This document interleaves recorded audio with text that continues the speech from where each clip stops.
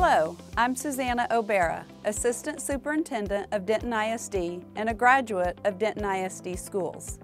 Some days it's hard to believe that my hometown is centered in one of the fastest growing areas in our state. You can literally feel the growth anytime you're out in our community. But then I remember that people bring their families to communities that have a strong belief in public education, which is why people are choosing to move here in record numbers.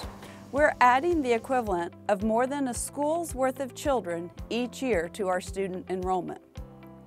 We average opening a new school each year to accommodate that growth. That means the district facilitates an internal boundary change, also known as rezoning. I just want to share with you a few details about the process, and then we're going to get your feedback. When our district opens a new elementary school, when possible, we try to design an attendance zone that has our students attend schools that are as close to their homes as possible. However, sometimes that means we have to split neighborhoods due to dense development or a large number of families that reside in a small area. Just know, neighborhood schools for our elementary students is a main priority for our process. When our district opens a new middle school, we try to keep complete neighborhoods together. As students grow and become more involved in extracurricular activities, that shared experience and the connections made become even more important. When our district opens a new high school, we do our best to prioritize feeder patterns when at all possible. This means an entire group of middle school students would be going to the same high school.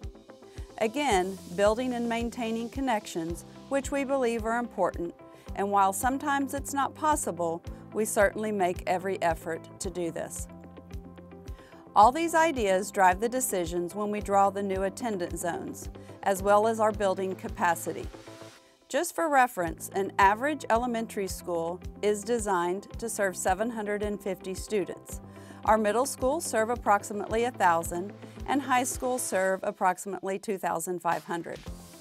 That's what's been determined to be the threshold for the best academic setting for our students.